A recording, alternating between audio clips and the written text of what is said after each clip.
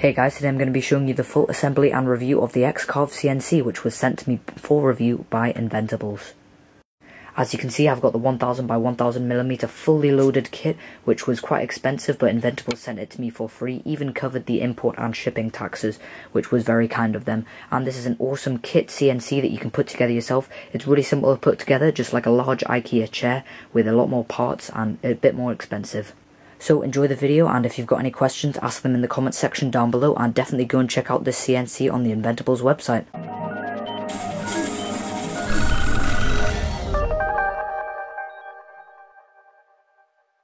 So I've got my X-Carve, I've received the wasteboard, the core components, and also the rails, and now I've also built my bench. If you want to see how I made this bench, link will be in the description down below to that video. Now it's time to build it. Head over to the Inventables website, www.inventables.com, go over to the X-Carve, which is right on their homepage, scroll down a little bit, and then you'll be able to find the instructions. Now the instructions are really good. I found that they're really high quality. It shows both video and picture and text tutorial, which is really useful. Due to the fact that the instructions over on the Inventables website are so precise and in depth, there's not much point in me going into more depth in this video, considering it would take hours because there's so many details for the X-Carve to put together. I'm not going to be going into much detail, but I will be mainly focusing on any problems that I run into later on. So opening up the box and having a look inside, it's really nice to see how well all of the individual parts are packaged. They're all separated into different boxes like spindle, motion controller, power supply, and all of that different stuff. And each individual bag of screws with each individual size of screws is labelled, bagged with the number of quantity and everything. And it was all packaged really well, considering it managed to survive a journey to me all the way over from America over a couple of weeks. And then from now on until the end of the assembly, it's pretty much just a matter of going through the instructions on the Inventables website and just following it exactly to the letter. If you follow it exactly without making any mistakes, don't bother trying to take any shortcuts, then it's pretty much as simple as putting together an IKEA chair, just with a couple more bolts and some more expensive parts. So we'll start off with the X-Carriage. This is a single piece of aluminium extrusion, as opposed to when the Shapeoko 2 was made and it was made of many different pieces. This both means that it's already assembled, so you don't have to make it yourself, which means a much shorter assembly time, much less parts, and it also makes sure that it's much more rigid, higher performance and higher accuracy. It's pretty simple, all of the different steps for the X-Carriage. All that you've got to really do is use eccentric nuts and just normal nuts, putting them into different sized holes. Aluminium spacers hold out the smooth idlers, and then V-wheels are attached on. The V-wheels are what's going to allow the X-Carriage to slide along the X-rails. The NEMA 23 stepper motors are just attached using 4 bolts each, and they're all secured on very strong. This will look slightly different if you ordered NEMA 17 since they're smaller and they have different mounting holes. These eccentric nuts, some people find quite complicated, but they're actually pretty simple. They go into the larger sized holes on the X-Carriage, and this will also be repeated on the Y-Carriage. They're very simple. When you turn them, they've got a little shoulder inside, and the reason that they're eccentric is because the shaft which they hold inside is smaller than the hole diameter which they go into.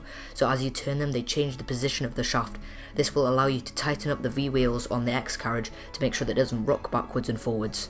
So after about an hour of making, I've just finished assembling the X-Carriage, and an hour is about the same as what the time said on the instructions, so that's pretty good. But if you didn't include things like terminal blocks and limit switches, and also if you had a 500mm instead of a 1000mm, you'd actually probably be able to assemble this much quicker, maybe only 40 minutes.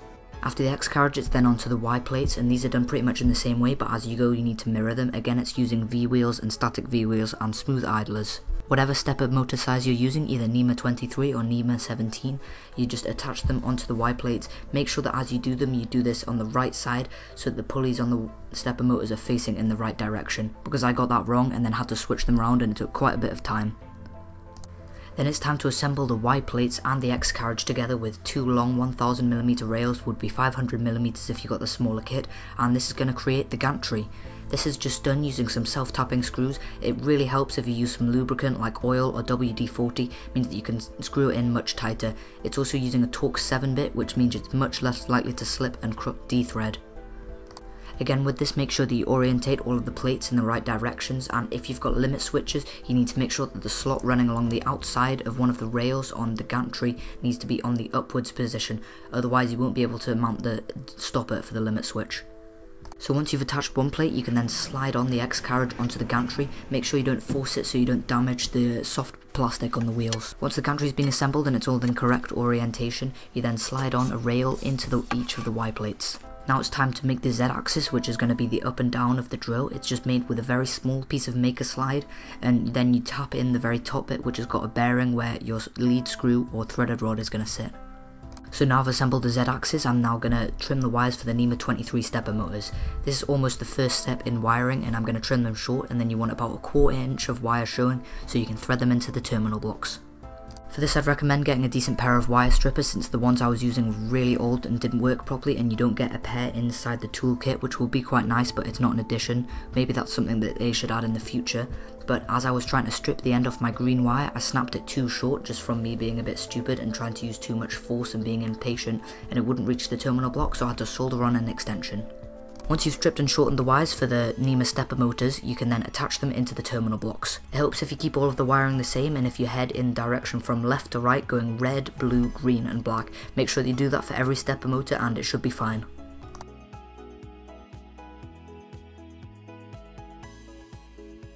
Now you need to cut up the stepper cable that comes with your machine, and for the 1000mm kit you need to cut it into lengths of 2 12-foot sections, 1 7-foot section and 1 5-foot section.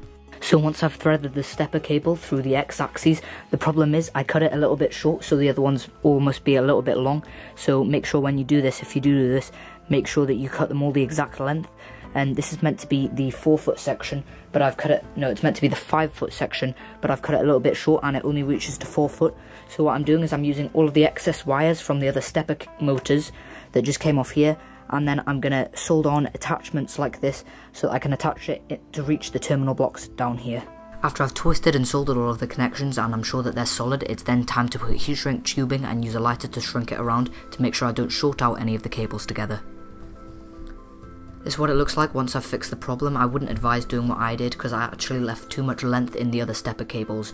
It's best with the wiring if you try and keep everything nice and neat and tidy. In the end this still did work, however.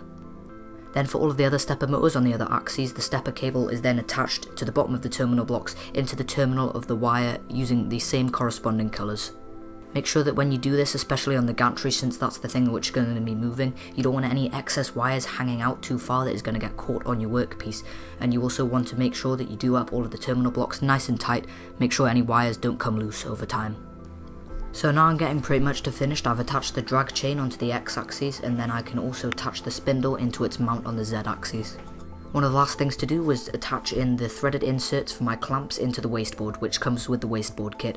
This took a really long time since I had the 1000mm kit, and there's so many different holes. There's actually 144.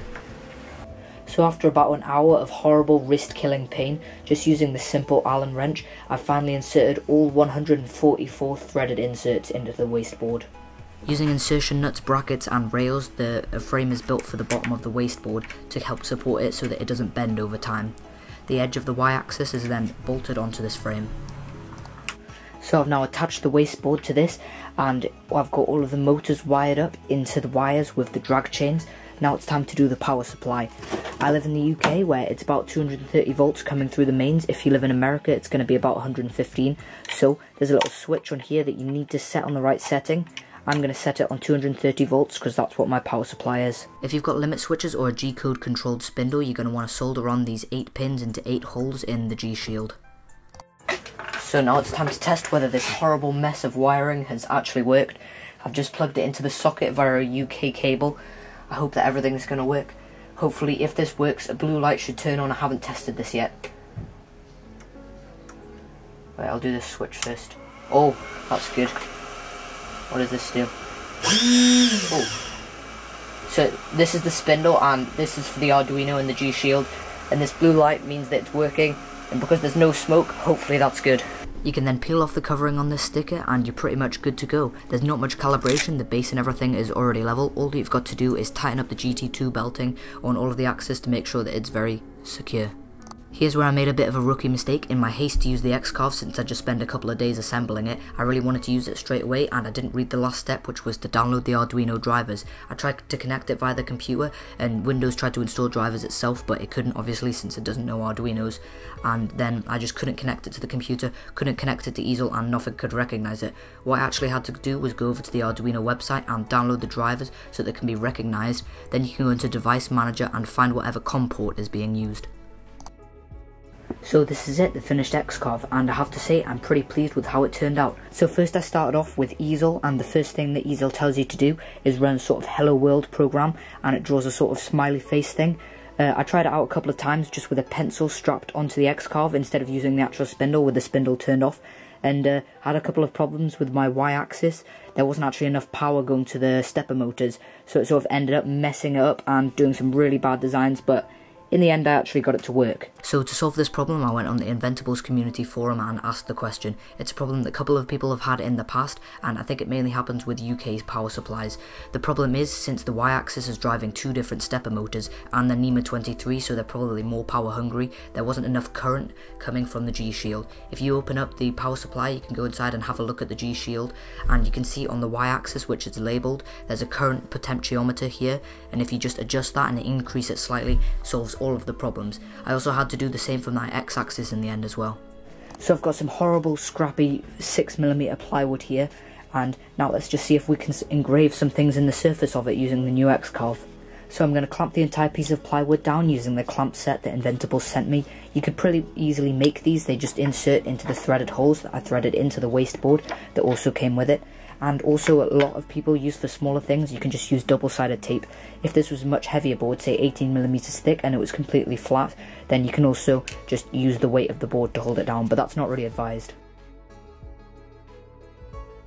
So first things first, you've got to turn on the power supply, so plug it in. I've already got this plugged into my UK plug, and then you can just turn it on like this. Then you need to connect it to your computer via this USB cable which comes with it. You just plug it into the Arduino and then into your computer.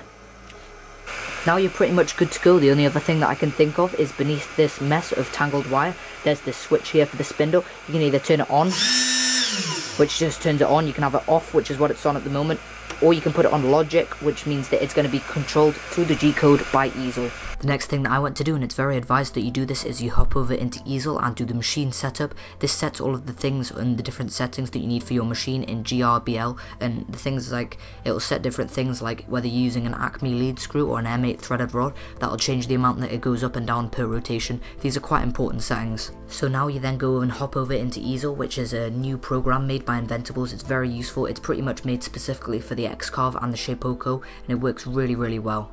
I'll go into more detail about easel in the upcoming videos which I've got coming out with new projects that I'll be making in easel, but for now I'm just going to go for something simple like The Art of Weapons, just written out using easel's inbuilt text tool. So I've got the text that I want to engrave in some plywood written out on the screen, and I'm then going to highlight all of the text and change it to one path. This is just because I want to engrave it really quickly.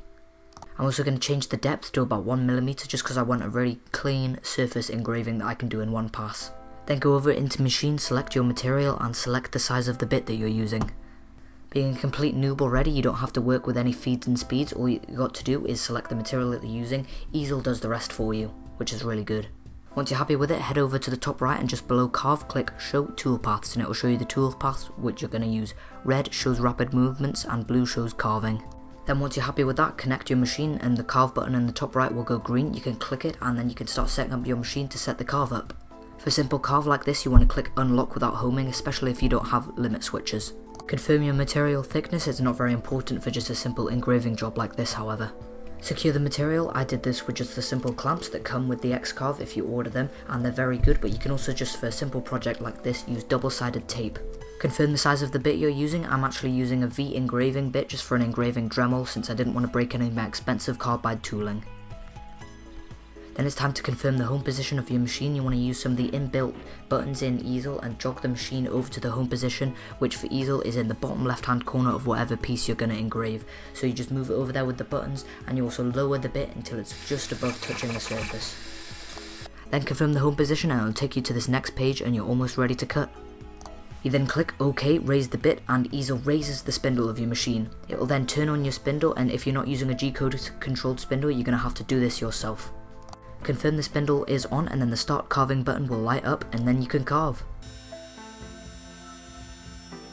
So the cut was going pretty well. It was cutting very quickly and very cleanly, and it was making a little bit of dust but easy to hoover up. One of the problems that I had was my X-axis GT2 belting slipped absolutely loads. Pretty much every time I could hear it losing steps, and then it started throwing the entire cut out of whack.